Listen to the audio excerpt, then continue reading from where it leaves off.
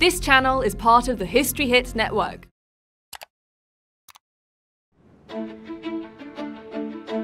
I'm heading out across Britain to find the history embedded in the landscape. This is a country where you're never very far from an ancient routeway, a glimpse of lost industry, or a grand monument from our past. So from coastal paths to hilltop tracks, I've started doing some serious walking. Each of my walks leads me to a different time and a stunning location to find the stories you can only really appreciate on foot.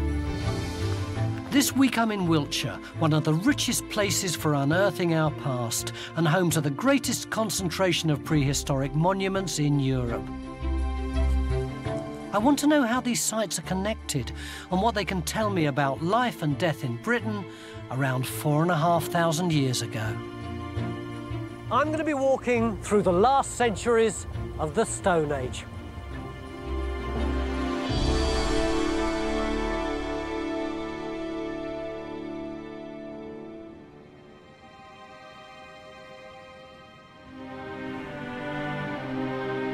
This hike through history takes me across some of the most beautiful landscape in the southwest. But it's what our ancestors were doing here between 4000 and 2000 BC that's kept us guessing for centuries. From my starting point at Windmill Hill, my 45-mile route heads south to the stone circles around Avebury, an area so rich with sights it'll keep me busy for the whole day. Day 2, and I'm on the hunt for hard evidence of Stone Age activity at Salisbury Hill and the West Kennet Long Barrow. And after climbing Milk Hill, I'll be turning my attention to more modern mysteries. On the final day of my walk, I'll be following our ancestors down the River Avon to the greatest prehistoric monument of them all, Stonehenge.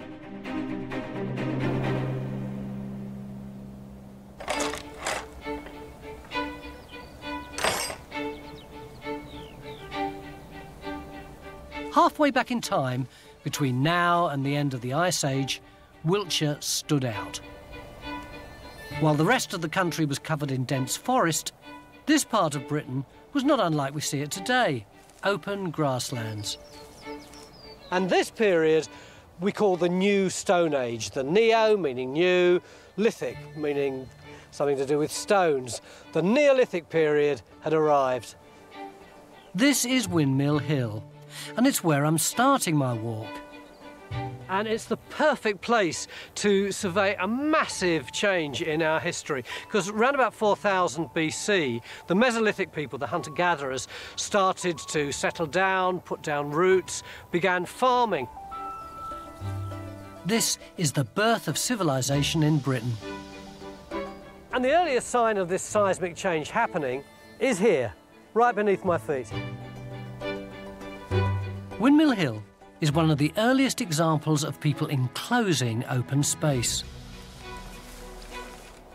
It's hard to get much of a sense of the Neolithic landscape here, partly because of all this grass, but can you see there's a bank there?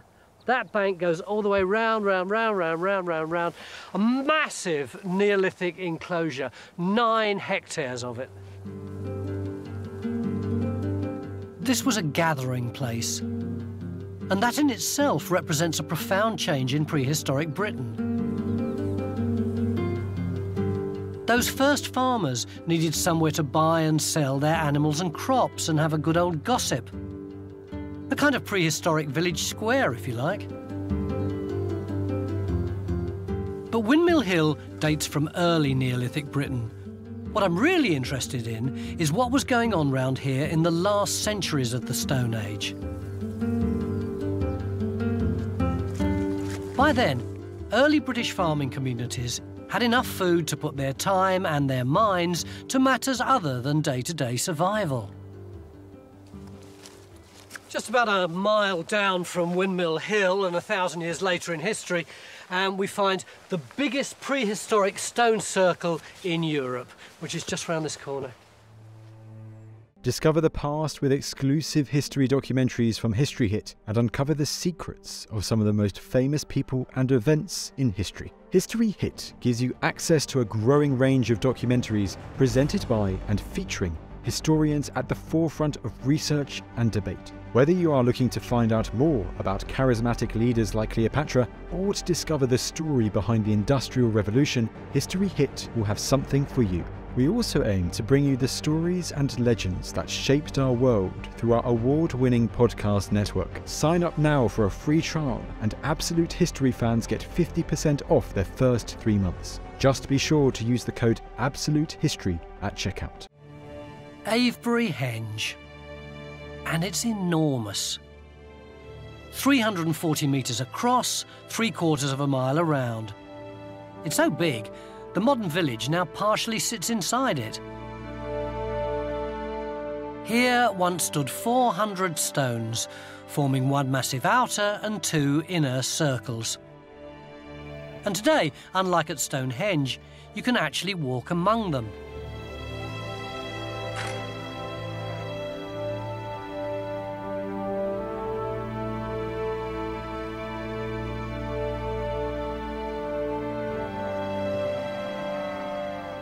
I'm meeting Josh Pollard, the most recent archaeologist to finish a dig here. What do we think they might have been for? Current thinking is that monuments created out of stone are very closely linked to concepts of ancestry. So basically when people die, they become ancestors, and ancestors are the agents that look after the living. So it's not surprising if all your well-being is tied into the world of the ancestors that you want to honour those ancestors and you want to house those ancestors. So perhaps Avebury is one of those locations where the ancestral dead were housed.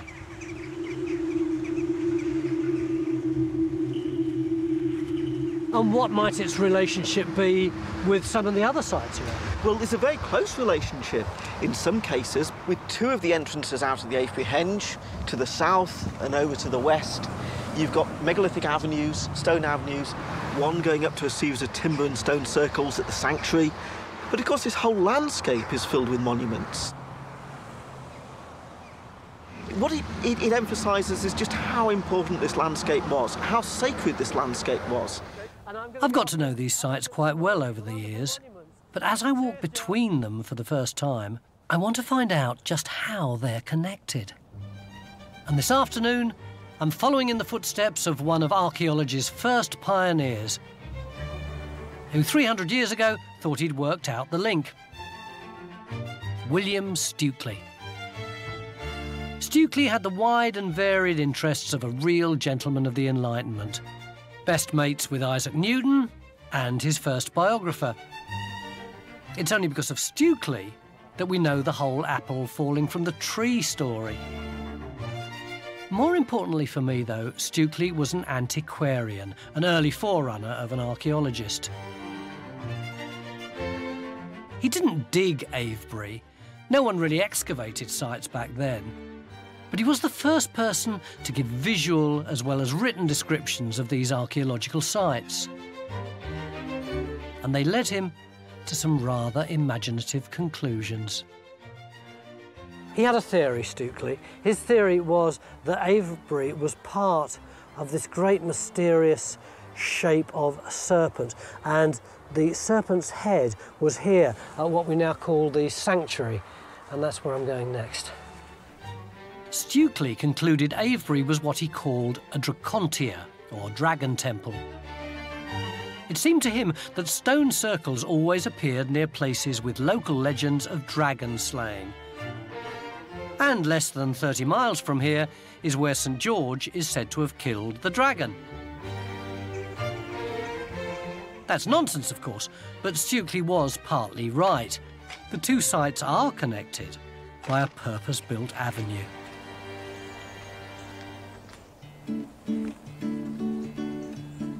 I'm not going to follow the prehistoric route because that's now become the B4003. Nice to see that we're marking our landscape just like our prehistoric ancestors. But luckily, other walking routes are available, including a short section of the Ridgeway National Trail. And 1.5 miles from Avebury is... Ta-da! Bit of an anticlimax, isn't it? This is the sanctuary, the head of Stukely's serpent. Stukely had this theory, which was that this place and Avebury and Stonehenge were all built by the same group of people, the oldest recorded religious sect in Britain, the Druids. You know the ones, ancient priest types, fans of the big beard. Hiya. Hello. Good to see you. Ronald Hutton is an expert in pre-Christian religion. Ronald, you know just about everything there is to know about Stukely. Was he right? He made a breakthrough. Until his time, there were these big arguments about Stonehenge, Avebury and the rest, whether they were built by the Romans, by the Vikings, by the Arthurian period people. Stukely was the guy who convinced us once and for all they were built by the prehistoric British, and he was right. Quite impressive, really, considering he didn't have much to go on back in the 1700s. One of the few guides he had to prehistoric Britain was Julius Caesar's account of his invasion and the Iron Age Celts he defeated. Caesar introduced Stukely to the Druids, and that's when the confusion begins. There are two problems. The first is Druid is a Celtic word for a priest or magician. It's the language spoken in the Iron Age when actual Druids were around. So Stukely put 2 and 2 together, religious monuments and Iron Age priests. But he'd got his dates wrong, as these monuments were actually built about 1,000 years earlier than he thought. Stukely was convinced, though, and the Druids made a big impression on him. They caught his imagination. He's a romantic. He wants to walk his talk. He actually is a Druid himself for a while. So what did he think they were like then? He thought they were lovely. Thanks to Stukely, we think we know what they look like and what they were like. We don't. But Stukely gave us the image of a Druid as an old guy with a long beard, long hair, a staff and a hood. This isn't just the image of the Druid we're stuck with, it's the image of the wizard. That's why Gandalf looks like that, not just Druids. It is Ian McKellen, isn't it? It is. Despite his rather fanciful visions of the Druids, Stukely had got something spot on. These are sacred sites, and there is a connection between them. And our fascination with these monuments shows no sign of waning, because hundreds of years later, we still struggle to know what they mean. So tomorrow, I'm going to head off towards those 2 hills which you can just about see through the murk, because up there's a pair of archaeological sites where they've unearthed some tangible clues as to why they were built, and I promise you it's got nothing to do with serpents or Druids.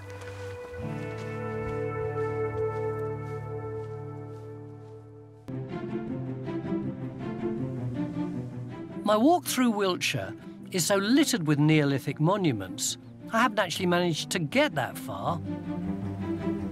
Still, I've already seen how, since the birth of archaeology, these enigmatic sites have given rise to some really out-there theories. I'm starting day 2 of my walk with the last 2 monuments that make up this massive Neolithic complex here at Avebury. Monuments that have been dug so much, they've practically been destroyed. I want to find out what the latest digs around here have uncovered. So after my circular route around Avebury and a night right next to its stones, I'll be taking a walk east through the upper valley of the River Kennet, starting at Salisbury Hill. En route, I'll be cutting through the myths and legends that have built up around so many of these sites as I make my way to the West Kennet Long Barrow. First up, though, a spot of local folklore.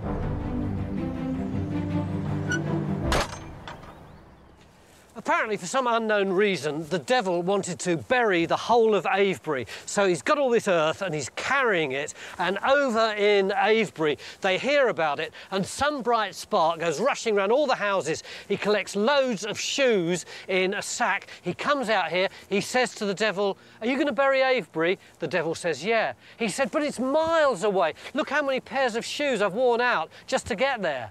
And the devil says, "Well, stuff that, I'm not carrying it that far." And he dumps it, and it's still there today, and we call it Salisbury Hill. But of course it wasn't really made by the devil. It's actually man-made. This huge 30-metre hill was completed towards the end of the Stone Age. But why was it made? It's so unlike any other of the monuments round here. Over the centuries, a myth grew up that inside it there was a golden statue of a man. Then that became the life-size golden statue of a man. Then that became the life-size golden statue of a man on a horse. Since the 1700s, numerous people have dug tunnels into the hill, looking for the treasure supposedly buried beneath. But all anyone has ever found is earth. By the 21st century, this prehistoric enigma now resembled a giant Swiss cheese. And then disaster struck. The hill started to collapse. Archaeologist Jim Leary led the final dig here before the hill was stabilised. And he too found nothing but dirt. But with modern analysis, it's very interesting dirt. Prior to our excavations, it was understood that the mound was constructed in three large episodes. This is what I was taught at university. It was constructed in 3 phases, but it wasn't. Now that's extraordinary, because I've always thought that Salisbury Hill would be built rather like they built the pyramids, which they created around about the same time. No, that does not appear to be the case. It appears to have evolved over time. I think that it was much more a case of people coming and they're bringing with them basket loads of material, which they're then piling one on top of the other for some reason, little and often. In a sense, this is a byproduct, what we're looking at here. The actual meaning was in the process of people bringing that stuff to it. Since the last major dig here 40 years ago, radiocarbon dating methods have become so sophisticated that Jim has discovered Salisbury Hill was constructed bit by bit over about 150 years. And it's that process that can tell us so much about the people who built it. They might be bringing a little bit of their own home turf with them, thereby drawing their allegiance to this area. Why here, though? Why not somewhere else? I think that probably is to do with water. But there isn't any water here, is there? There isn't any more, but if you just come with me to the other side of the road, yeah, I'll show you. OK. Jim's leading me to Swallowhead Springs. Back in the Neolithic times, this spring would have been closer to Salisbury Hill. And this water source is key to Jim's theory. This is the source of the River Kennet. Ah, this is actually the Kennet. That's where the spring flows from at the moment.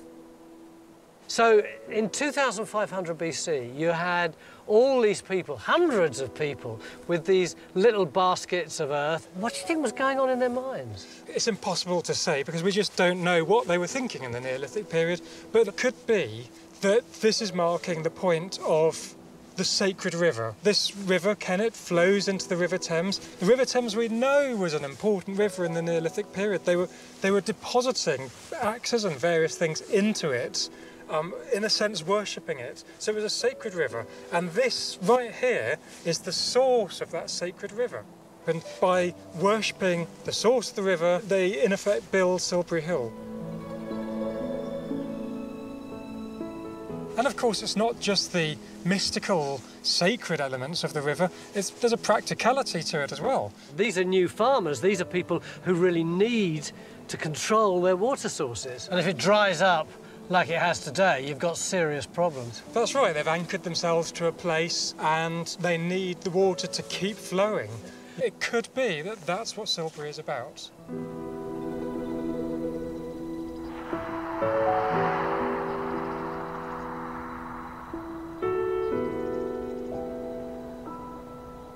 I don't know if you felt the same as me, but I thought that notion that Salisbury Hill was created by generation after generation after generation of ordinary people with their little bowls full of earth was really touching and really beautiful. So ceremonial monuments back in the New Stone Age weren't always about the dead. And they had a pragmatic element as well. At Salisbury Hill, the life-giving qualities of water were being worshipped.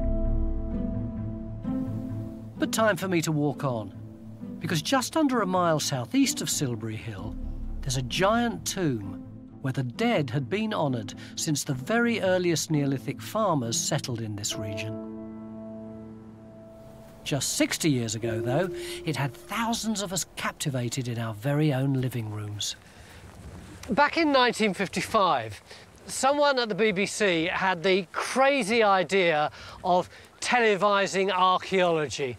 Duh, as if that could ever work. And they decided to do an archaeological dig in order to demonstrate what life would have been like for Neolithic people. And the site they chose is at the top of this hill. Good evening and welcome to the West Kennet Long Barrow. We've just been looking at some of the people who were working on it, and here am I standing on the edge of it.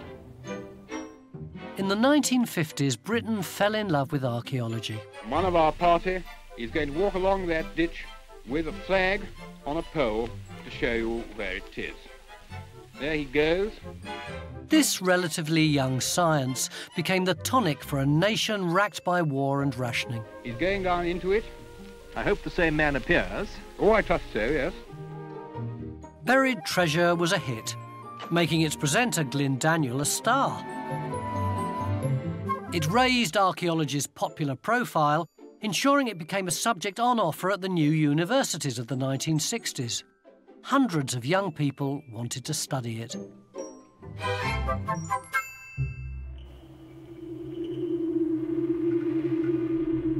In this, one of the biggest burial chambers in the country, were the actual bones of 46 prehistoric Britons. And it's only in the last few years that modern statistical modelling techniques of carbon dating have thrown new light on this tomb. It had been thought that the 46 bodies people were put in just every now and again over the 1,000 years that this tomb was open. But actually now we know the people all died within 20 to 30 years of each other and were all buried around about 3,600 BC, towards the very beginning of the Neolithic. What was the state of the bones that were found? This is the jumble of bones in one of the chambers. There's just no rhyme or reason for the way they were laid out. It's not trying to recreate a body. Even bones of one person in more than one chamber, the bodies were left out somewhere, perhaps outside the tomb. Yeah. And like sky burials, and they were left for animals to eat the flesh and so on. And then what was gathered up, the bones that were left were gathered up and then brought in here and placed in here. And these burials are only the start of what seems to be going on here at West Kennet. It seems to have been a place where people came back to, and they perhaps venerated the bones. Perhaps these were the bones of the ancestors in some way, but we've no idea who they were or why they were buried here. Then, around 2500 BC, when Salisbury Hill and Avebury were being built, and after 1,000 years of some sort of ritual worship here, the tomb was transformed. Look at this huge stone. This was put in to block the tomb when it was closed at the end of the Neolithic. The original entrance was here, and these stones were all put in place to block the whole thing off, to ritually close it down. So just after 2500 BC, there seems to have been a shift in the focus of ancient British beliefs. Now, prehistoric Wiltshire's society seems to have someone or some group powerful enough to decree sites like this were no longer to be used.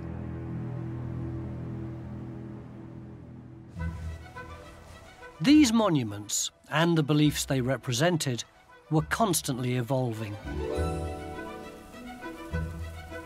And as I head south, I'll be exploring the very latest ways to worship in the last days of the Stone Age. Now it's time to pick up the pace. This afternoon I'm going to cross the great chalk ridge that divides this landscape in two, and on the other side is the greatest Neolithic monument of them all.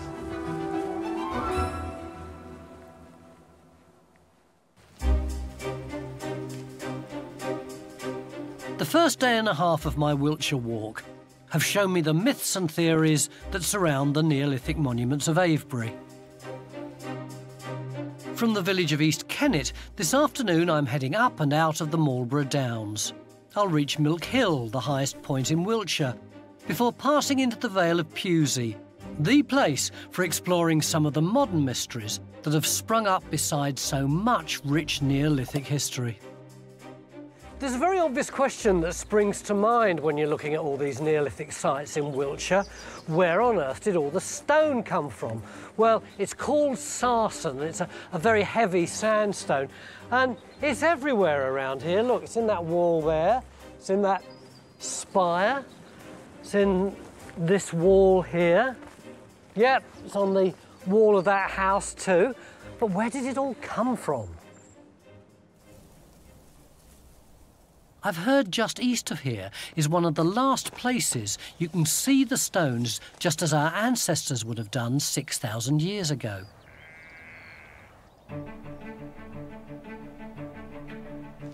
These fields are absolutely littered with huge sarsen stones. Cemented together up to 60 million years ago by minerals in the groundwater, they're enormously heavy. Digging them out of the ground with only primitive tools would have been more than a nuisance. Moving them, that must have been a nightmare. And it's at least 18 miles from here to the Sarsen's most famous destination, Stonehenge.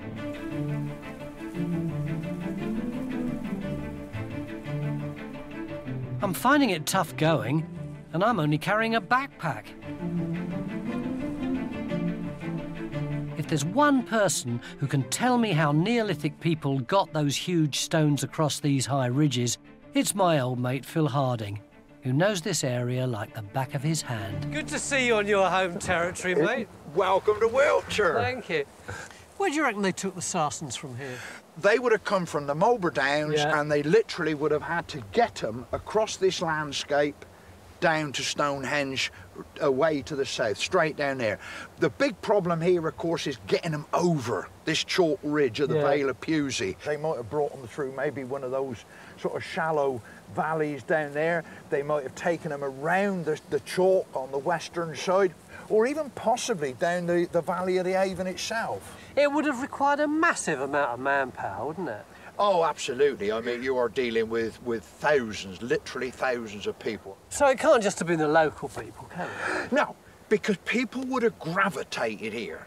And I regard this area as the centre of the universe. Well, you always have done, haven't you? Yes, but you see, it's many a true word spoken in jest, because everything comes here. You don't need sat-nav, because you can come from Kent along the North Downs, Sussex along the South Downs, you can come up from Devon up the Dorset Downs. All these routes funnel in. They are the ridgeways, and they're not called ridgeways because they just happen to be on the ridge. They really are ways. They're where people have been moving up and down literally for centuries, and if they've been doing it for centuries, they've probably been doing it for thousands of years as well. It is a fantastic thing.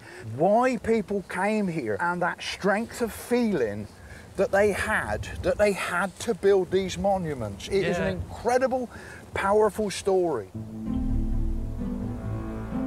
By 2500 BC, our ancestors had been making use of stone for thousands of years. But this time, they were building a new kind of monument, an engineering challenge that required expertise from across the country. It wasn't just more structurally sophisticated, it was more spiritually sophisticated too. And it could only be built by and for a well-established civilization. Where am I going now? Well, you are going to Adam's grave. And remember, as you see it now, it's very heavily grassed over, it's green. But when it was constructed in the early Neolithic, it would have been gleaming white from the chalk. It would have stuck out like a pimple on a turnip. Right, well, I'll head off in that direction then. Don't get lost. Look after yourself, mate.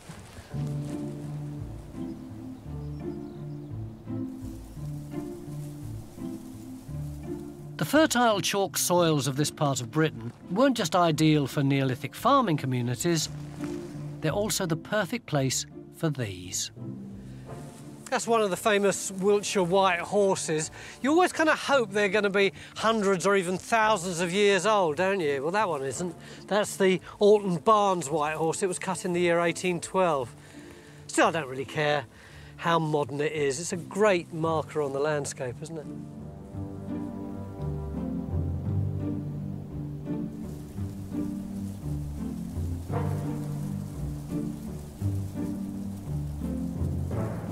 Adam's grave is a Neolithic tomb, but at the moment I'm on the trail of more modern mysteries.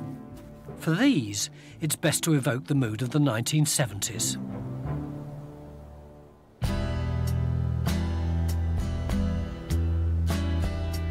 It's claimed that the prehistoric sites around Wiltshire are sources of mysterious power.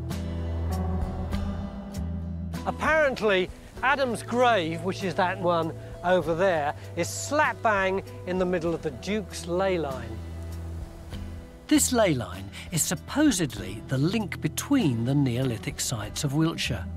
A straight line of mystical and spiritual energy that connects all these ancient sites because our ancestors were attuned to it in some way. In fact, it's said the whole of Britain's covered in these topographical alignments. Maria Wheatley believes ley lines can be detected. She's a second-generation professional dowser. These are copper dowsing rods, and they're quite good at detecting any type of energy, be that underground water or ley lines. You know I'm a little bit of a sceptic about this sort of thing. Do you think that's going to affect what will happen when I try and find the source of energy? No, because I think if you give it a go, the rod will detect something whether you believe or not. Let's give it a go. All right. Do I have to hold it in any particular way? Just hold them as parallel to the ground as you can and slowly walk forwards. OK. Oh, that's swinging, but that's just the wind. That is the wind. Yeah. They have to cross fully. Yeah.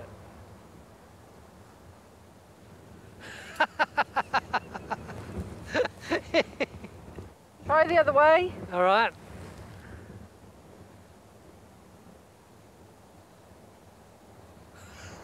In the same place again. I didn't do anything.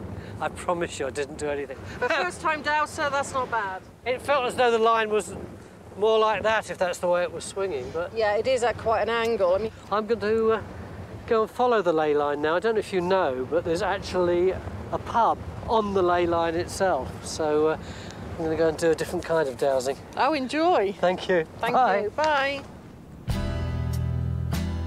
I think I might just have rediscovered my inner hippie. And so in that spirit, I'm going to continue south across this beautiful valley, following the route of the Duke's ley line. But it's not the only modern mystery round these parts. Do you remember these? This is the latest crop circle to make an appearance in the fields of Wiltshire. These strange rings of flattened crops started appearing in the 1970s. This, apparently, is Crop Circle Central, and I'm going to its very epicentre right down there.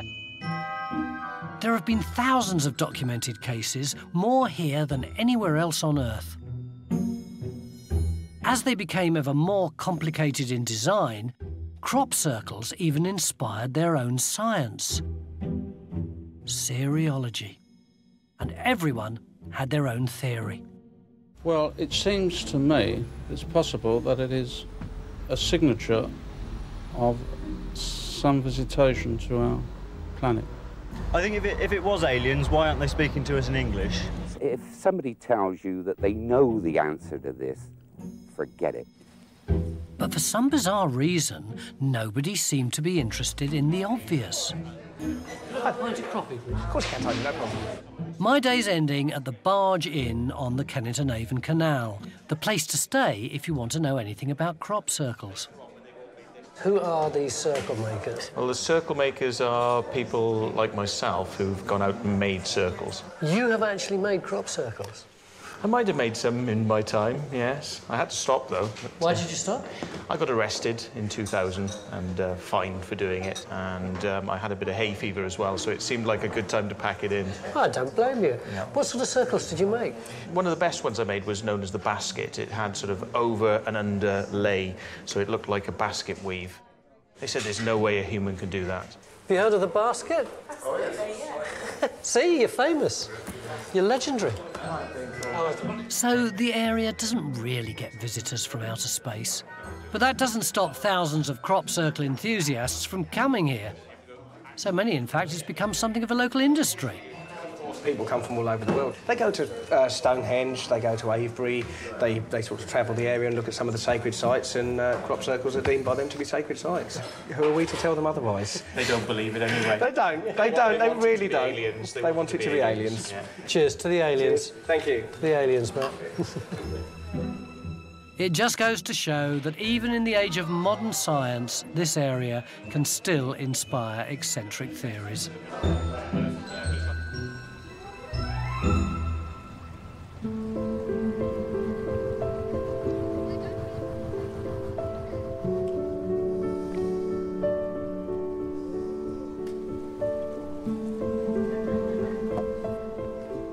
So far on my walk, I've only managed to get glimpses of the kinds of rituals and ceremonies that these Neolithic monuments were designed for. But tomorrow, I'm going to meet some people who claim they really do have evidence of what our ancestors were up to at Stonehenge.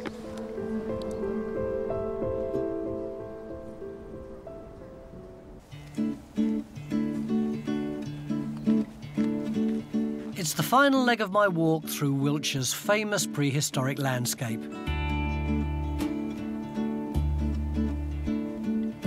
Today, I'm off to investigate the most debated monument of the ancient world. I'm walking to Stonehenge to see if I can work out what our Neolithic ancestors were doing there in 2500 BC. And my guide will be the magnificent River Avon. Although, frankly, this little bit isn't very mighty at all, is it?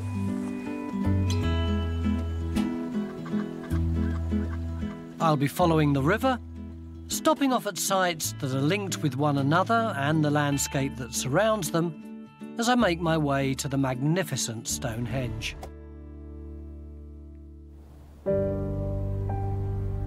But 6 miles north, there's a little-known site that's very recently revolutionised our understanding of Stonehenge.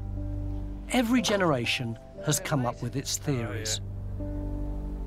I'm meeting a world-renowned archaeologist who's been at the forefront of pioneering Stone Age research for over a decade, Mike Parker Pearson. His groundbreaking theory is supported by a full gamut of cutting-edge scientific techniques. Using methods developed by nuclear physicists, Mike's discovered that the Stonehenge we see today is actually a sophisticated redevelopment of a much older, simpler stone circle.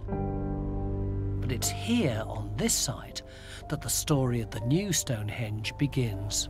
This is Darrington Walls, and it's the largest henge in Britain. I can't see anything. It's a field. Mike's team excavated the Darrington site over several years. What we found was the remains of houses. Just one room, 5.5 metres by 5.5 metres. But there were loads of these houses, making this the largest prehistoric village in Europe. At a time when the population of Britain was only in the tens of thousands, Darrington Walls could support up to 5,000 people, and they first came to stay here while building the new Stonehenge. Like most building sites, Mike and his team found that masses of rubbish had been left behind. In particular, pig's teeth. By studying these teeth and subjecting them to high-tech strontium isotope analysis, Mike discovered Darrington's inhabitants didn't live here all year round, and they weren't all locals. Not people who lived here all the time.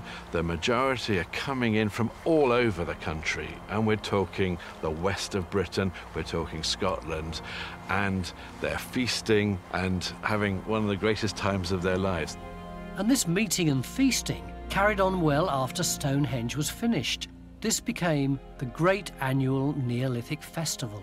It's very clear that it is cyclical in terms of when the pigs are being killed. They're being culled in the midwinter.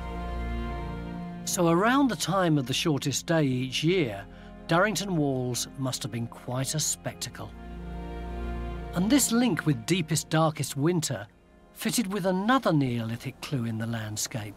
The central feature here was a southern circle. It's now underneath the road down there.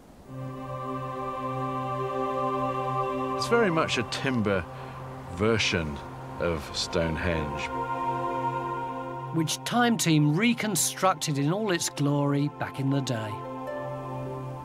The entrance to this one, facing towards midwinter sunrise, actually led out onto an avenue that leads to the River Avon. So the river is very significant? I think the river is the key to the entire complex. It's what unites Durrington Walls with Stonehenge itself. So these monuments were joined to one another by a ritual procession, one that made use of the key landscape feature around them, the river. So up at Durrington, we can imagine that there was this big festival, lots of drinking, feasting, Lord knows what. Yes. And then they parade down to the river. Why were they doing this? Well, it's really, I think, the passage from life into death, that the water represents the transition between Durrington Walls, the place of the living, Stonehenge, place of the dead. So it's all one huge, long belief. Yes, it's basically the main rite of passage, Yeah. the transition into ancestorhood after death. Instead of celebrating death at one site, like the stone circles at Avebury, and life somewhere else, like Silbury Hill, it seems this part of Wiltshire was a more spiritually sophisticated landscape, a sort of sacred one-stop shop. On their ritual journey through here, our ancestors were carrying the remains of their dead, but this time not bones, but ashes, to be buried at Stonehenge. 4 miles downstream at West Amesbury, with the help of geophysics, Mike recently unearthed one of the final pieces of the Stonehenge puzzle. Here it is. There's nothing here except grass. This is actually the site of a henge. From the time of Stonehenge, a henge we didn't even know was here until a few years ago. It's a big signpost. It's also the start of the final approach to Stonehenge. This is where the avenue begins, right there on the other side of the henge. And if you follow that through the stately home... Which someone has rather unfortunately put in the way, yeah. And that will take you all the way to Stonehenge. All right, that's the way I'll go then. Good to see Cheers. you. Cheers. I'll bet you that in the Neolithic times, there was a bloke standing at the gateway going, that way, that way.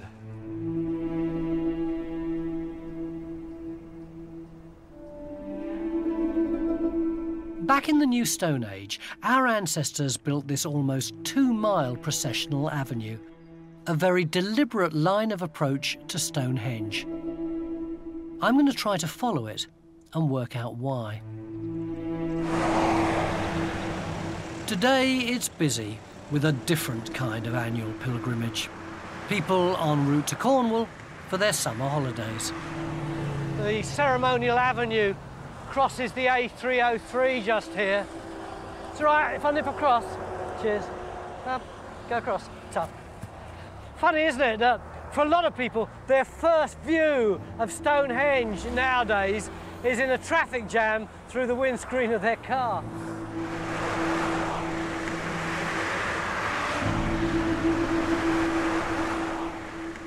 But leaving the traffic behind, you can almost feel like you're on the Neolithic journey to Stonehenge yourself.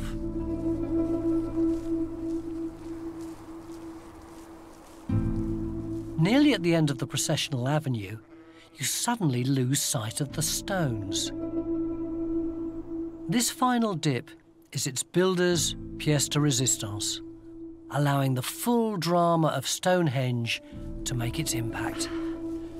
like the pilgrims, if that's the right word for them, of the Neolithic, have come all the way along the processional avenue, all the way around there, straight up here.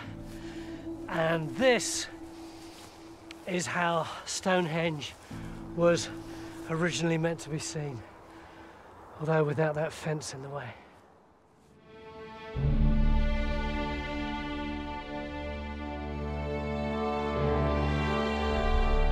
After 3 days on foot, I'm finally at the finest achievement of the new Stone Age. A powerful new monument for a new way of honouring the dead.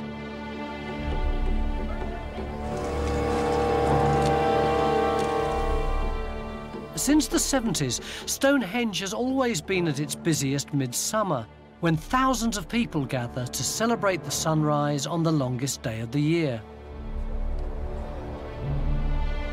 So it's rather ironic that archaeologists are now convinced this interpretation of the monument is completely back to front.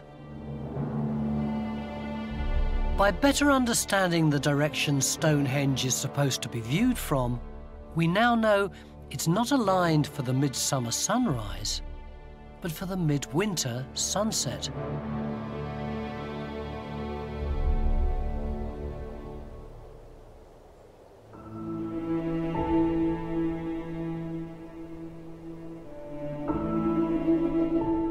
Having walked the exact route our Neolithic ancestors took to Stonehenge, it's all making sense to me now. After setting off from Durrington Walls at sunrise on the shortest day of the year, the idea was to get here just as the light was fading, completing the ritual journey between life and death. The latest archaeological discoveries are transforming our understanding of Neolithic times. After 3 centuries of studying, theorising and excavating, it seems we're only now beginning to comprehend Wiltshire's ancient history. These monuments leave so much to the imagination. Maybe that's why we're so fascinated by them today. And maybe that's what makes this landscape so very special.